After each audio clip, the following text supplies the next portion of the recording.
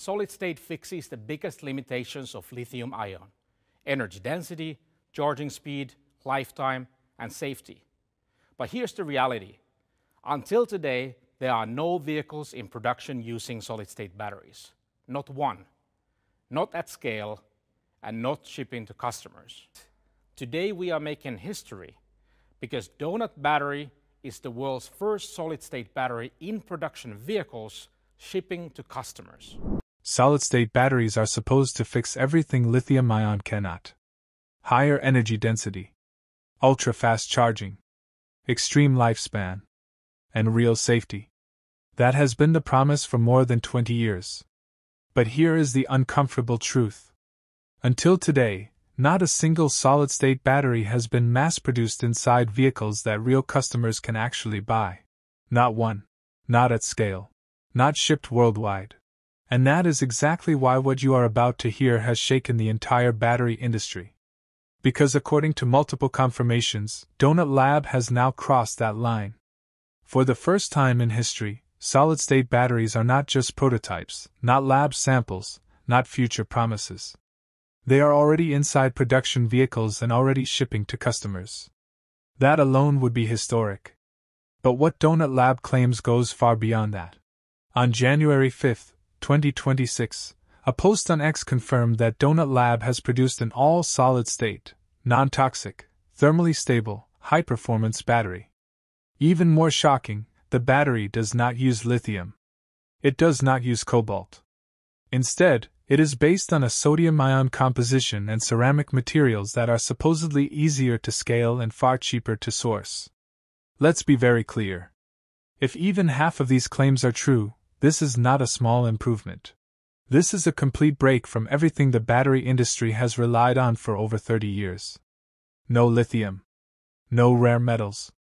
A 5-minute full charge. A lifespan of up to 100,000 cycles, which could translate to nearly a century of use. That combination alone explains why this announcement sent shockwaves through the industry. And why a small startup from Finland is suddenly being watched very closely by giants like Toyota, Samsung SDI, and QuantumScape. Whether they admit it publicly or not, Donut Lab may already be several years ahead in one very specific direction of research. But here is where things get uncomfortable. Why should anyone trust this battery when Donut Lab has not publicly released patents? Is this really a chemical battery designed for electric vehicles? Or is it something else entirely? A pseudo-supercapacitor? A hybrid system hiding behind battery language? For engineers and researchers who have followed battery development since nickel-cadmium and early lithium-ion days, skepticism is not negativity. It is survival instinct. The battery world has promised miracles again and again. Most never left the lab. Some never existed at all. So instead of blind excitement or instant rejection, the only serious approach is to examine the contradictions. And strangely enough, when you do that carefully, Donut Lab starts to look less impossible and more unfamiliar. The biggest shock is this question. Is it even a battery? The loudest debate at CES 2026 was not about range or cost, but about identity. Critics argued that Donut Lab's device behaves more like a capacitor than a battery. And at first, that criticism sounds logical. A full charge in 5 minutes and a lifespan of 100,000 cycles are classic capacitor traits, not battery traits. Traditional batteries depend on slow ion diffusion into electrodes. That process causes wear and limits lifespan. Capacitors, on the other hand, store charge on surfaces. They can charge instantly and last almost forever. So critics ask the obvious question: if it acts like a capacitor, isn't it just a capacitor? But here is where the argument breaks. Capacitors fail badly at one critical point: energy density. Even the best supercapacitors struggle to exceed 20 watt-hours per kilogram.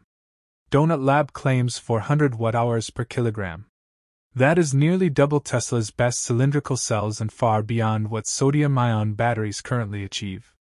If Donut Lab is truly using amorphous ceramic structures like amorphous titanium dioxide, the usual rules may not apply in the same way. Amorphous materials do not crack like crystals.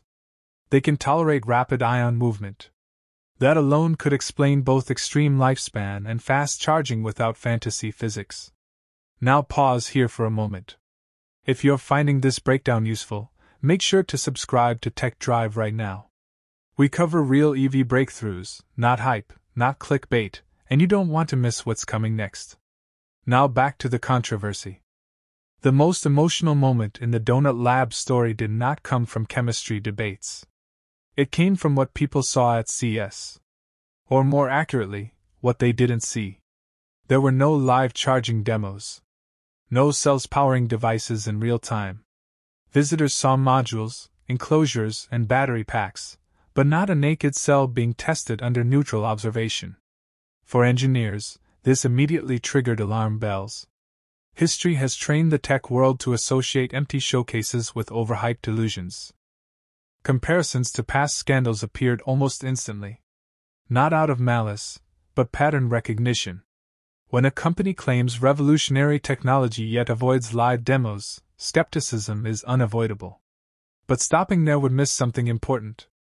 Donut Lab never intended CES to convince the public. Their strategy has always targeted OEMs, not journalists. According to Donut Lab and multiple industry reports, fully functional battery packs have already been shipped to manufacturers and research institutions under strict NDAs. These partners can test charge speed, cycle life, thermal stability, and power output. What they cannot do is open the cells or publicly discuss internal structures. That detail matters, because it reframes the issue from, does it exist? To, who is allowed to see it? From a competitive perspective, this approach is risky but logical. In battery technology, exposing internal structure even briefly can erase years of advantage. Reverse engineering is guaranteed. Donut Lab CEO openly admitted competitors will buy Verge motorcycles, tear them apart, and analyze everything. His argument is not denial. It's delay. In a race where first-mover advantage defines supply chains and licensing power, even weeks matter. That doesn't prove Donut Lab is right. But it weakens the idea that CES alone proves deception. Another point fueling disbelief is the size of the company itself. Donut Lab reportedly has fewer than a dozen technical staff. Toyota has spent decades and billions developing solid-state batteries and still targets limited production around 2027. The idea that a tiny startup could leapfrog Toyota feels offensive to common sense. But history doesn't care about comfort. Lithium-ion itself came from focused material breakthroughs, not corporate scale. Giants industrialized it later. Scale follows chemistry, not the other way around. Toyota's struggle has centered on brittle crystalline electrolytes, cracks, dendrites, catastrophic failures. If Donut Lab avoided crystalline structures entirely by using amorphous ceramics and unconventional manufacturing like nanofluid printing, they may have sidestepped Toyota's bottleneck rather than defeating it head-on. That doesn't mean Toyota failed. It means Donut Lab chose a different road. The most controversial claim remains lithium elimination. Lithium dominates batteries because of physics. Low weight. High voltage. Remove it, and most equations collapse. That's why sodium, zinc, and aluminum systems usually sacrifice energy density. Unless the mechanism itself is different. If energy storage relies more on surface-based redox reactions instead of deep ion diffusion, voltage becomes less dominant. Pseudocapacitive behavior in nanostructured amorphous materials changes the rules. Titanium dioxide, long dismissed, looks very different when engineered correctly. Add solid-state architecture, thermal stability, and non-flammable design, and lithium-free suddenly becomes less impossible. Still extraordinary, but not magic. One concern remains real and unresolved. Volumetric energy density. Donut Lab talks openly about weight, but says little about size. For motorcycles, space is manageable. For cars, it's critical. A light but bulky battery limits scalability. That question will not stay hidden for long. OEM testing will expose it. And that is why companies like Toyota are watching carefully. Not because Donut Lab has already won, but because it might be playing a different game entirely. If this technology holds even partially, supply chains change. Geopolitics change. Lithium dependency weakens. Manufacturing economics shift. Skepticism is still justified. Extraordinary claims still demand extraordinary proof. Independent verification is essential. But for the first time, this story is no longer pure fantasy. There is a coherent material science narrative behind it. The next few months will decide everything. If Donut Lab fails, the industry moves on.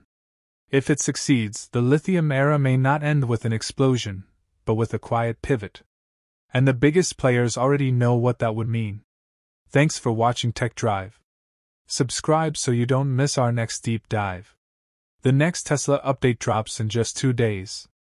Hit like, share this video, turn on notifications, and we'll see you next time.